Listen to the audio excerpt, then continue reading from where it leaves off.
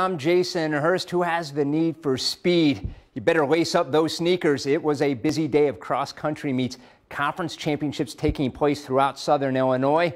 Hey, we made stops in DuQuoin and Murfreesboro, so here we go.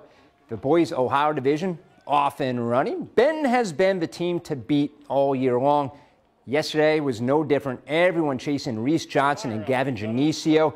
It was the senior Johnson who wins the race, finished with a time of 16:25, and I love this. Look at that. Yeah, has time to smile for the camera. Following Johnson is freshman Gavin Genesio, placing second at 16:44, and I love the moxie. Here we go. Flex those muscles. And here come their teammates, Chase Owens and Parker Seaving-King, for fourth and third, respectively. Now, Ruben Pullen gives Heron a top 5 finish. Benton had 5 of the top 6 finishers, and having that push from Gavin is exactly what Reese needed this year. It definitely is, and it's just a totally different mindset to have somebody that I can run with every single day. It's just different, and it's made me better. I know it has, and I hope it's made him better, but he's got a chance to be the best runner in the state here coming up in the next 3 years.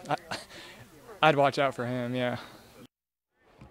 More from Murfreesboro, Ohio Division girls race. Massac County's Ansley Bailey out in front early, kind of widening the space right there between the other runners. But look at this. Harrisburg coach Chuck Ingram, been coaching 64 years, 52 in cross country. He's 85 years young. Looking good, coach.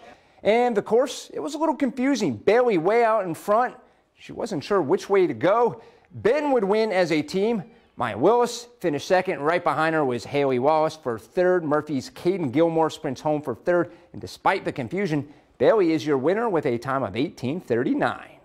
Honestly, really happy with my time. It's a little kind of slow, but it's in the 18s because last time I ran a 21 here, and I told coach at practice I wanted to get in the 18s, and I did, so I'm really impressed with my time. Well, I honestly felt lost the whole time, and I was like, I just got to follow the white lines, and if I see someone walking, I'm going to have to ask them who it was, even though it might be a little bit embarrassing. If it's going to help me, I'm going to ask them.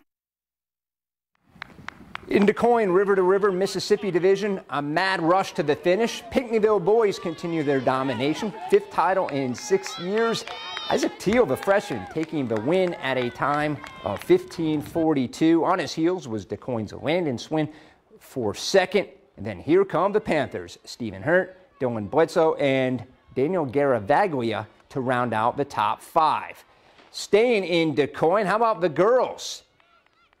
And the Indians take home the title. They were led by Olivia Phillips. She wins her 7th straight race. Congrats to her. And then Lauren Heap and Jacqueline Crane give the Indians a 1-2-3 finish. So again, congrats to all of our runners. How about we move on over to the South 7? Marion boys get the team win, but Carbondale gets the 1-2 finish. Alex Partlow and Tucker Posher, respectively. Marion's Dylan Nally finished 3rd.